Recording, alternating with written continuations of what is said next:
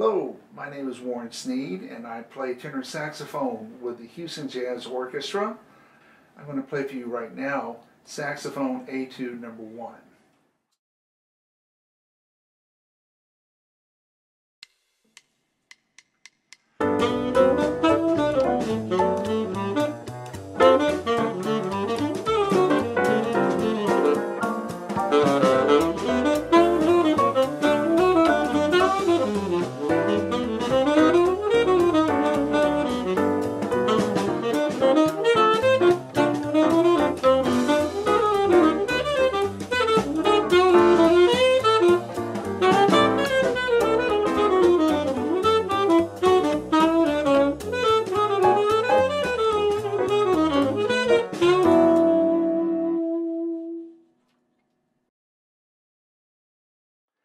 So let's take a look at the Etude.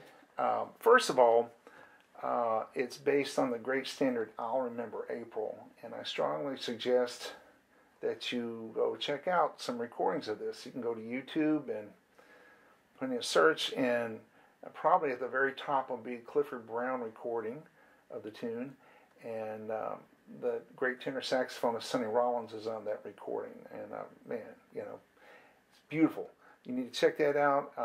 Probably you'll find a Dexter Gordon version, Stan Getz, Sonny Stitt.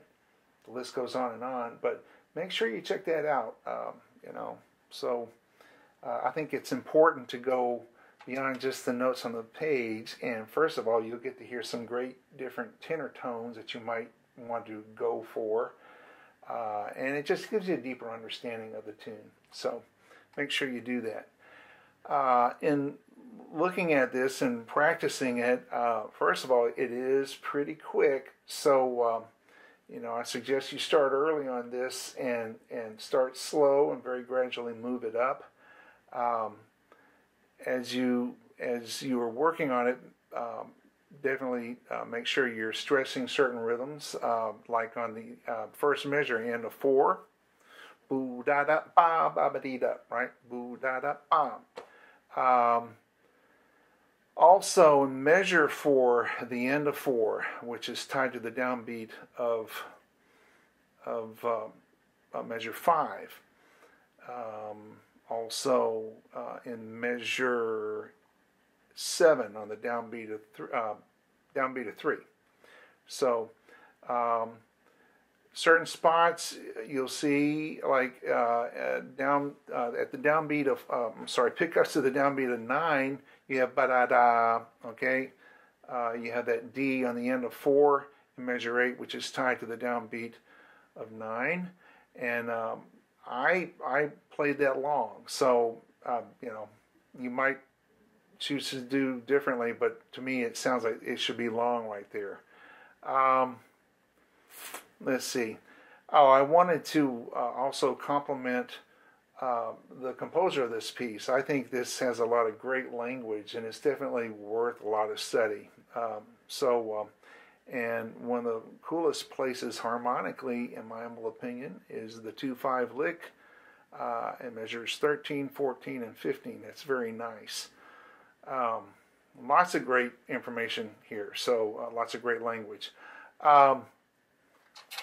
In measure 20, we have a fingering issue. So starting in measure, let's see if I'm getting this correct, measure,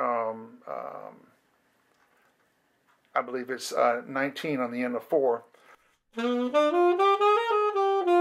Okay, when I play a Bisbee flat on the downbeat of 3, and for the C, I'm using the side C fingering. So keep the biz down, play that. That's just me. You may choose to do it differently, but that's how I'm doing it. I suppose they're a little bit different, but when you're playing it as fast as this goes, you're not going to be able to hear a difference. So to me, that's an easier way to finger that. Let's see. Measure 23 on the end of 2. I noticed when I was playing this piece that I pretty much played the rhythms exactly as written, you know, pretty conservative. You definitely, like, there's a fine line. You know, you want to be able to express yourself, but you also have to play what's on the page. Well, anyway, at that point, I think, if I remember correctly in the recording, I did a little scoop. Something like that, okay? So it's okay to do that, you know? So you don't have a lot of time, but I just chose to do it that way. I noticed, actually, when I was practicing before there, and I did take a couple of other takes before I landed, ended up with the one that you're seeing or saw. I think I played that straight. So, but I think it's okay to play that with a little scoop there. And there may be some other places that are kind of long when you choose to do that. Now, let's see, at measure 25, pickups to there, I think I may have played it long.